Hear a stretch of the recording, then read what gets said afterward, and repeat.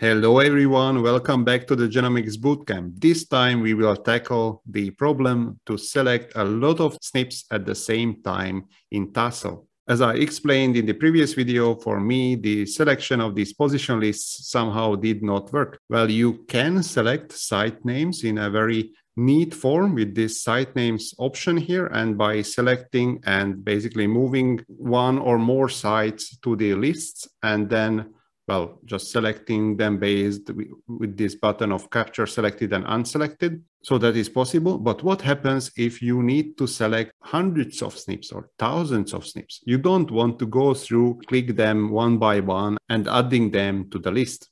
What you might have is something like this. So basically a list of SNPs that you need to select from your data. But as I understand it, this list is not the right format for any of the options in TASSEL. Well, these two file formats were explained, so we know it's not that. And if we try with this position list here, so we get this kind of an error message. Actually, I tried multiple versions of the same and still did not work. So what can we do? So if we have a map file or if we have a file that contains both the site names and the chromosome and position, we can transform this file to a file that contains the chromosome number and position for each of these SNPs, which can be included into the chromosome and position file option of TASSEL. In order to do this, I put together a very small script, and I will share the link for this script in the description below. So basically what it does, it changes this file with the SNP names to this file with the chromosomes and positions for each SNPs in a proper tab delimitation so it can be read in TASSEL. So how we do that? So first, we just clear the worker environment. We use tidyverse and we set the working directory. This you need to change according to your computer. Now, this commented out part of the script is just used to generate the list of the SNPs. So I wanted to generate 50 random SNPs from the tutorial datasets to start off. A crucial point is an existence of the map file of some sort. So this is the tutorial data of TASSEL. So you see we have the chromosome, the SNP name, the Morgan position that is left to unknown, and then the exact base pair position. So basically what we do, we read in this file with all the SNPs.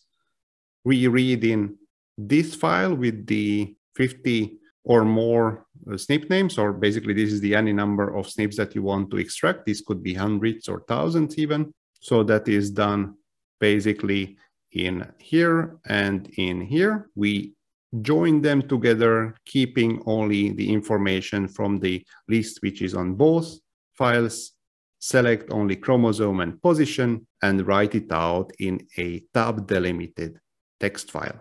Here I have done also some renaming because it is the default names are X1, X2, and so on. So I renamed the columns to more sensible names.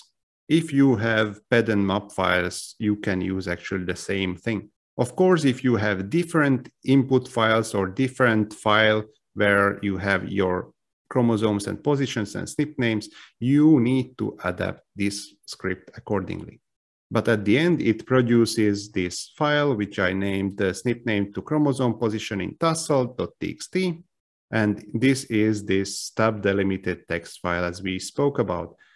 You see, this is a random selection of SNPs, so there is quite a mix-up in terms of chromosomes. So it's not ordered in terms of lower to higher in terms of chromosome numbers and base pair positions, but this does not seem to matter because what you can do is use this file with this browse button here, locate it on the hard disk. So this is for me, click open and click OK. And you see that these are exactly these 50 SNPs that I chose as an example. Also, if you click this locus radio button here, which actually are the chromosomes, so you see that these are from all around the genome, but this is just because it was a random selection of SNPs.